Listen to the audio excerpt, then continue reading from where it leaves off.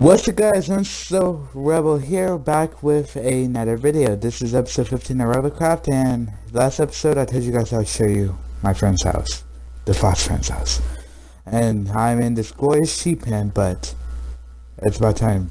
Dun dun dun dun dun dun dun dun dun dun dun dun dun dun.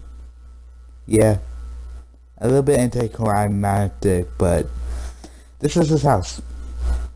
Pretty much inside of mine, basically. What does he go to? He's go to his wonderful vine curtains. And here's his little chest area. And I did not help him with this at all. He wanted to do it on his own, so I let him. Here's his stuff in here, just some extra supplies, and wait, he doesn't want me to go in there yet. Here's his wonderful furnace and crafting table. And now, here is his room. Obviously with a nice little mini closet right there. It's just number 7, but still. And yeah, I'll see you guys once we have something to do. Guys, we have been working on this very hard. We have been clearing out this area. We finally made wall room for everything, and this is going to be where the horses are.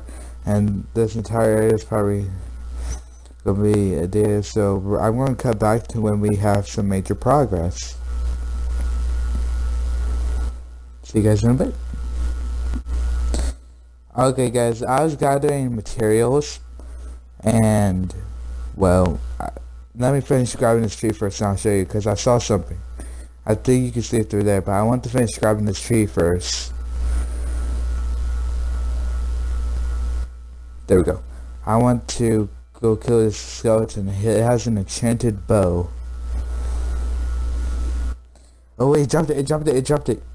Power 2, not bad. Alright guys, as you can see here, we have been making some major progress. What we did is have this nice path of glowstone and spruce, and then we're going to do a checkered cobble and netherrack. I really like the way cobble and netherrack works, and it's quite interesting having 2 different designs on the floor. But anyway guys, I'll see you guys in a bit. Alright guys, I'm back, and we have did some more major progress. I still have yet to decide what the ceiling is going to be, but we finished this entire wall. And it's probably going to be like mini, this is probably just going to be a hallway. There's going to be multiple rooms. But in here, this is the basic idea of the horse stable. Just to have like donkeys and mules on bottom and horses up top. And yeah, we're going to have to do some more cleaning out. This is major digging, but it's going to look pretty nice once we're done. Anyway guys, that's it for this video. Make sure to comment, like, and subscribe, and I'll see you all next time.